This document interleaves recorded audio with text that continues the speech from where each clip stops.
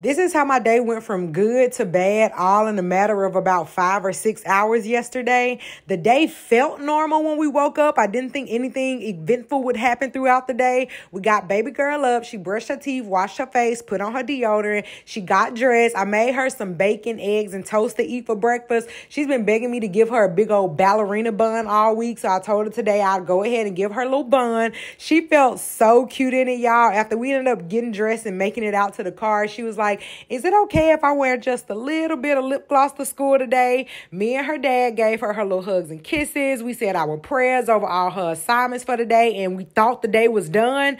Right after that, me and Bae got into a head-on collision. Of course, I immediately called my mama and daddy crying. We ended up having to go to the emergency room because I kind of got banged up on my arm and hand, but they said nothing was broken or sprung, and they instantly let me go home. And now the only thing me and Bae got to do is pray that God lead us to the car that he wants us to